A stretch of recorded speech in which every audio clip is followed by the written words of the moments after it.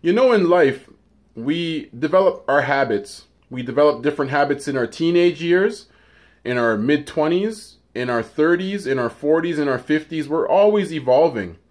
But what's interesting about habits is that there's a lot of people out there who actually haven't corrected their habits.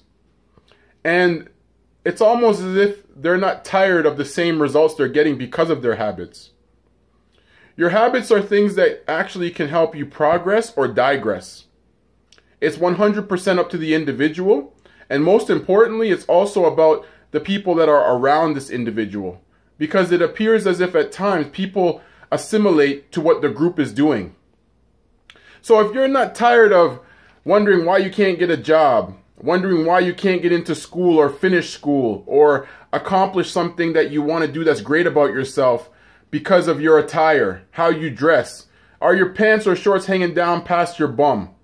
Is it that you have excessive tattooing from your teenage years as a reflection of you using it as a form to express your inner pain?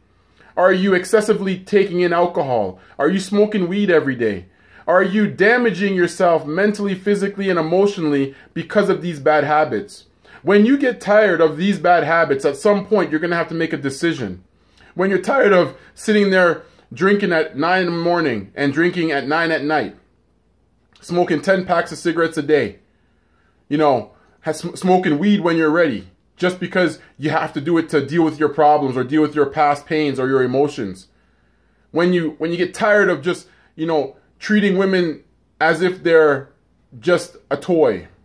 When you get tired of treating yourself like a toy and you don't take yourself serious. There's actually a point in time where you're going to have to make a decision. Are you tired of being tired? Or are you just going to keep on staying tired because of your habits? Your habits are what make you up. Your habits are a reflection of who you associate with. Your habits are a reflection of just you. What are your habits?